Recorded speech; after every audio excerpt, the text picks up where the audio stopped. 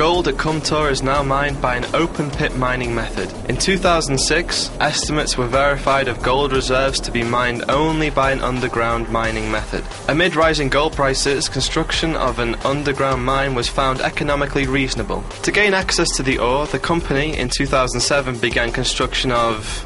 no, not shafts, but ramps, or rather declines, as they are known here. As experts explain, shafts are vertical, while the declines at Kumtor are inclined 9 degrees, hence their name, decline.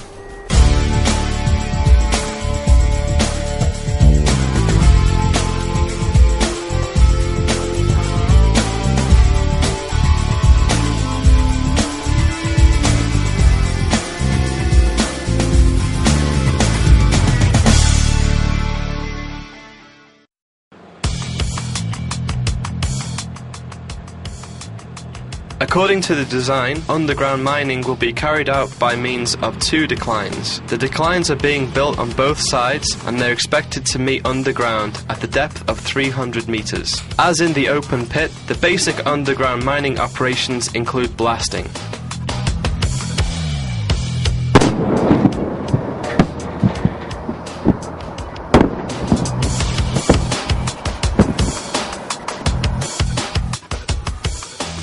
The blasters planted 170 kilograms of explosives today. Explosives like this occur every day. For lack of national experts qualified in decline advancements in such extreme conditions, these operations involve expat specialists. Kumtor employs the most cutting-edge technologies that exist in the world today. This applies not only to advancement technologies themselves, but also to safety standards.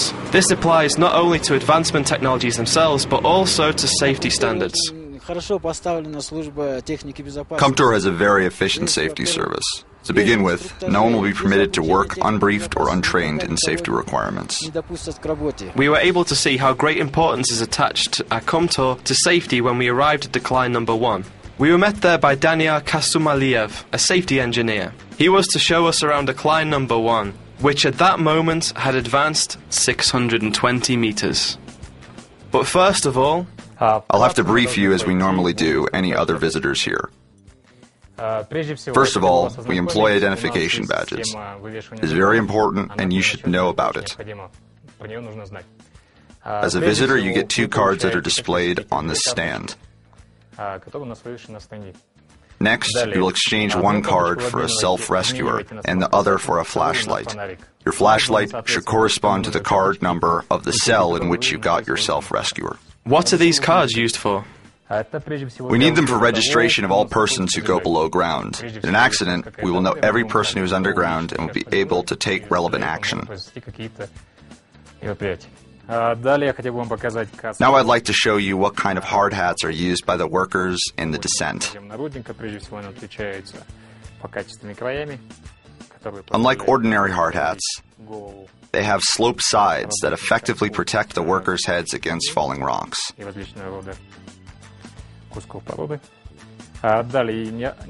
addition, the hard hat has a fixture for a flashlight and its cord. As for the belt, it has 2 additional straps that are necessary for fixation of the self-rescuer and flashlight. Also, it has safety arrangements you may need in the event of working at a height. You will have additional safety belt fixtures. And here's a very interesting thing. These are safety boots that have metal inserts. Now let me tell you about the MSA 3100 self-rescuer, which you can use in an emergency. Whenever you see a fire or detect toxic gases, you will have to use this device. First of all, you will have to place it in the middle. It has so-called fixing clips. You disconnect them, and the upper lid will fall.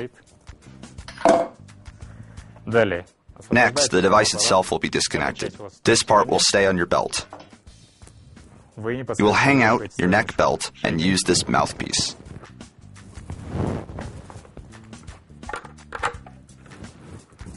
Далее вставляете ротовую часть. Делайте 2 вдоха. Make 2 breaths using this, let's say nose piece, and then you will have to go to the nearest shelter chamber.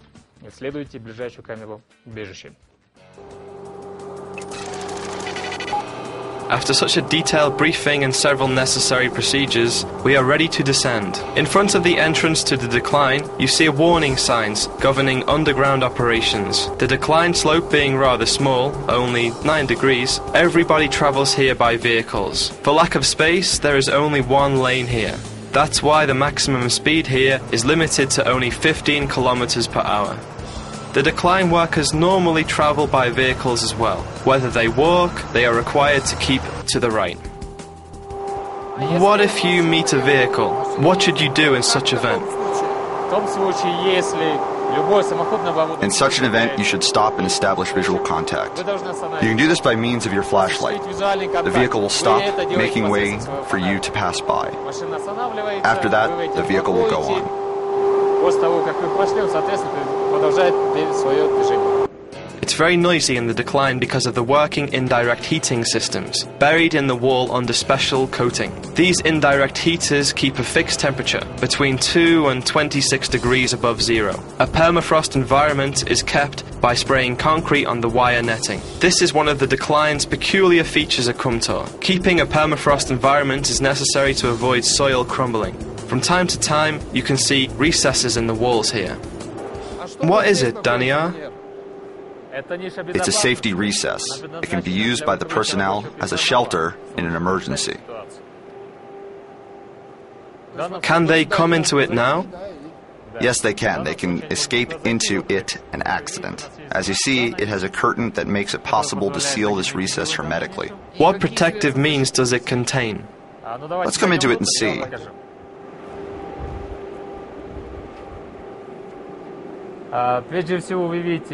First of all, you can see fresh air supply.